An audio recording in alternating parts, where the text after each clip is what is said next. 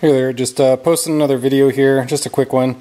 So I get people asking me, hey, how do I know this actual temp gauge is going to work when I get it in my cluster and somebody just didn't add a stepper motor and overlay? Well, you can test that, and that's something I do.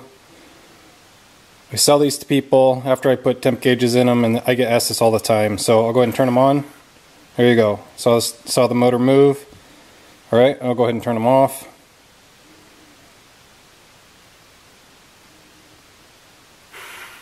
There you go.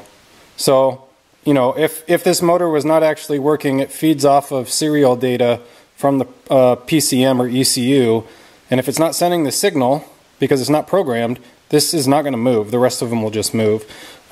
Maybe I should do a video down the road kind of demonstrating that by me simply adding a stepper motor here, you know, and essentially simulating, you know, doing the same test and then showing that this doesn't work. But this is basically how I can validate, and I know before I send it out the door that this is going to work. And like I said, I get this asked constantly. Maybe it's just because I'm in Alaska and people just aren't used to somebody being able to program these. But this is a very common thing people do in the lower 48. You know, it's something that's not that hard to do realistically if you have the tools to do it and the know-how.